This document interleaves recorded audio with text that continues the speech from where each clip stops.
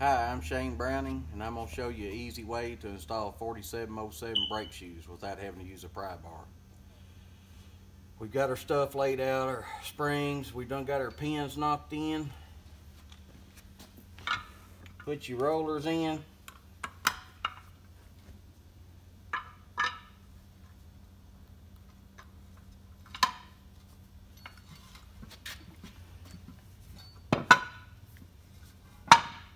How I do it is I put the big spring on first.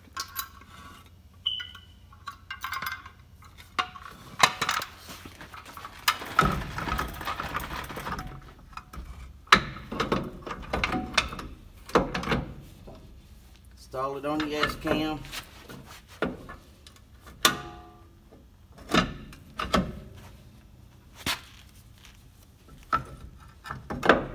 Bring it around. Instead of using a pry bar to pry up on this and put the little springs on first, I take a pair of vice grips, hook in, clamp at an angle,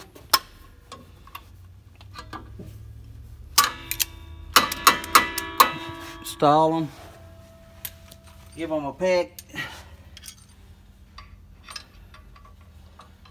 Do the same thing with your back spring.